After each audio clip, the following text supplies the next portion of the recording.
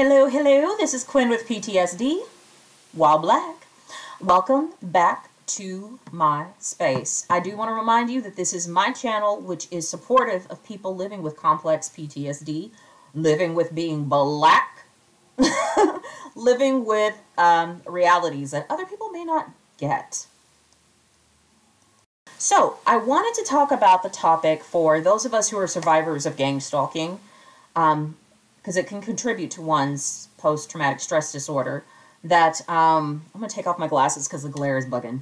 Anyway, those of us who have complex post-traumatic stress disorder may have been affected by gang stalking. So, or vice versa. Gang stalking could have caused PTSD within people because there are some severe things that have been done to us which have not been owned up to by those creating the situations. And so we are still left with living with the trauma. And for people who are like saying, just get over it or move on, we would love to. Trust, you're tired of hearing about it? Think about how tired we are of living it. Right?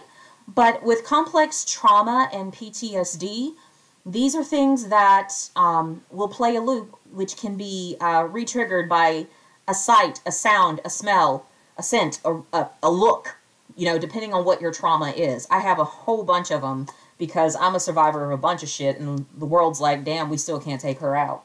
So, But I wanted to provide some support for other people living with trauma because as I'm saying it to you, I'm saying it for myself. Just like there's racial trauma that exists, we are going to get triggered by the gaslighters that say, oh, why don't you get over it?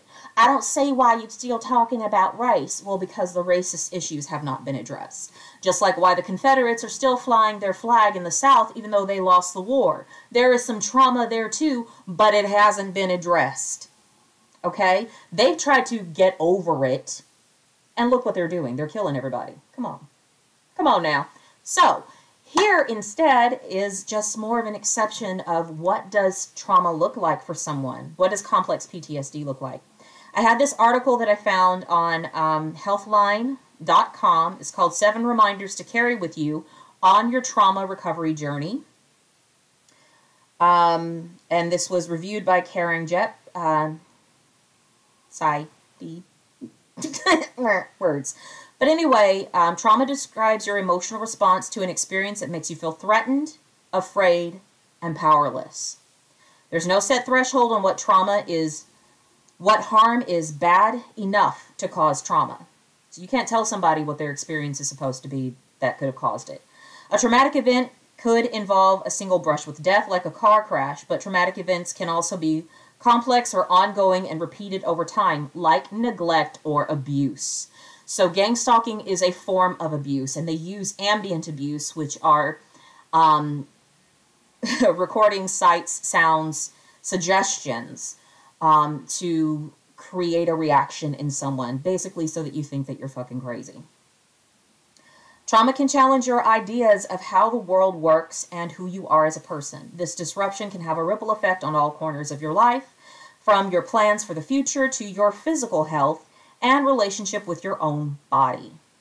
So, yeah, what I want to note that they say here in this article is that recovery happens in stages. It is not instantaneous. So in my case, with the gaslighting gang stalkers, they're still sending they're still doing the ambient abuse with like some TikTok posts being recommended for me on my For You page. I just now scroll through them because I'm like, whatever, it's not for me.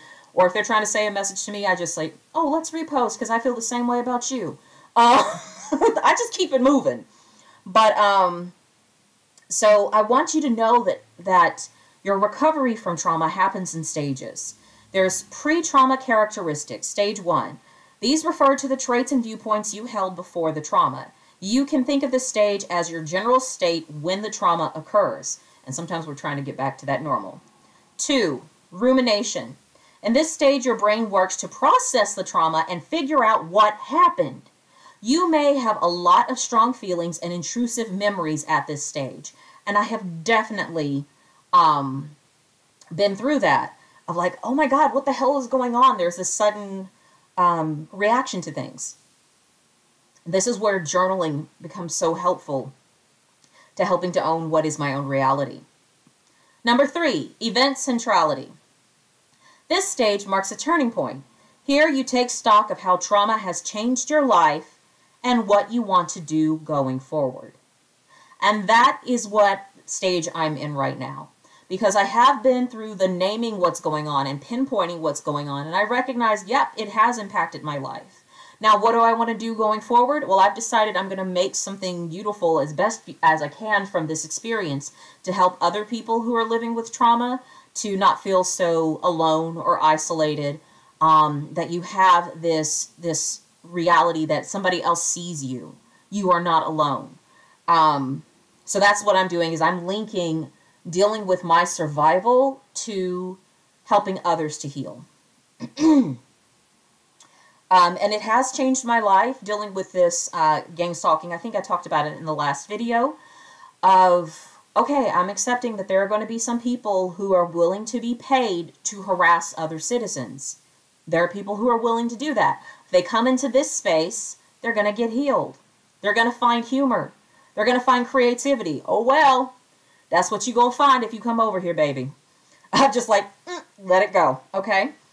The 4th stage is control. In this stage, you begin taking active steps to change your life and cope with your trauma symptoms. And I've done this already with surviving rape. I've done this with surviving a house fire, and I've done this with a car accident. So I guess I'm the right one for the gang stalkers to come after, because I've already processed 3 other things, 3 other massive traumas. So, baby, what you doing? Number 5 is mastery. Here you begin to adjust to your new post-trauma life, refining your coping skills as you go. While the trauma may still affect you, at this stage, it no longer controls your life, and I am looking forward to that. I am absolutely looking forward to it. So I know that there are other people who have lived through trauma, and I know that there is hope for me too. And I'm doing the same thing for others who are living through, I almost said gaslighting, but it's kind of the same thing. Those who are living through gang stalking. There are others who have survived it. I'm in the middle of it. You're watching my journey right now. That's what you're getting to do. And I hope that I get to be on the other side of it. I hope to be like, whatevs, you know, whatever. And that's kind of where I have gotten centralized in my heart. Whatever the people who've initiated this choose to do is no reflection of my life and what I choose to do with my precious, valued life today. And that's what I hope that you get for yourself. That your life has value and worth right here and right now, and nobody else can tell you what to do with it. This is yours. You've got choices. Now, they may try to limit some choices, but it's up for you to creatively come to know what other choices are available. Me, I'm going to make some balloon animals for my little cousin's birthday. Okay, that's what I'm going to do. But I love that this article, and I'll put a link to it below, it tells us that healing is not a competition, so I don't need to fucking heal on anybody else's timeline. If you are tired of hearing me talk about this, how about you scroll? How about you move along? Unsubscribe. Go live your life. No one is forcing you to watch this video. Unless you're getting paid to gang stalk me, then, yeah, that's a choice that you made. Welcome. Have a seat. But you have choices too. I understand that you may have accepted payment or a gas card or a food card to a restaurant or a grocery store because you were in desperate need. So you took this assignment. I understand. I see you. You're tired of hearing about it? How about you use what you learn here on my channel to help heal yourself? Here's some free motherfucking therapy. You're welcome. But here's the other thing that I just wanted to point to, and that's for those of you watching us go through our recovery from trauma. It's okay for you to say, I'm uncomfortable seeing you go through this. I'm afraid you might not be who you were before this happened. I fear losing you. It's okay for you to inventory what your reality is watching someone go through complex PTSD. But it is not your responsibility to force your views on the person who is living with this trauma.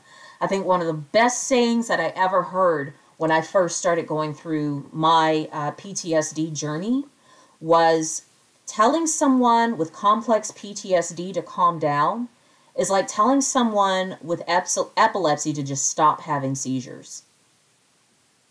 And guess who you're looking at who is having seizure-like episodes at this time? Well, I've lived with them. I'm not having them for the past 3 months, so that's super cool, because I'm finding other ways to cope emotionally and reduce stress before I get into letting my body have those episodes. So, which is super cool. It's super cool, but it's taking the time it's going to take. The point being is you can't tell someone to just stop reacting to trauma. If you really give a fuck about somebody who's going through complex PTSD, if you really care about that person's life, you'll ask, how can I hold space for you? You will say, I see you, that your view is valid, or I don't know how to hold space for you, but I do see you.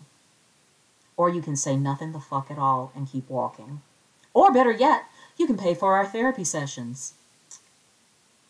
There are choices. You have choices too. So thank you so much for visiting me here on PTSD While Black. I know I made this a little bit for the people who are coming at us. They're saying, oh, just get over it. But really, this is more importantly for you as someone who is living with complex trauma, complex PTSD, or a survivor of gang stalking. This is here. I'm going to be making videos to help normalize our experiences and what we go through. Because the number one thing is that I am here to be committed to my own healing, to my own growth, to my own recovery. And that is my top priority. That is my main business. Whether the stalker stops stalking, powerless over that. But I can work on my response to this complex trauma that I'm living with. I can be gentle with myself. I can have compassion for myself. And I offer for you to do that same thing for yourself. Have some compassion for yourself as you go through this journey. And it's okay if you don't do it perfectly. It's okay if you make mistakes. You're still worthy and you're still whole. Till next time, peace.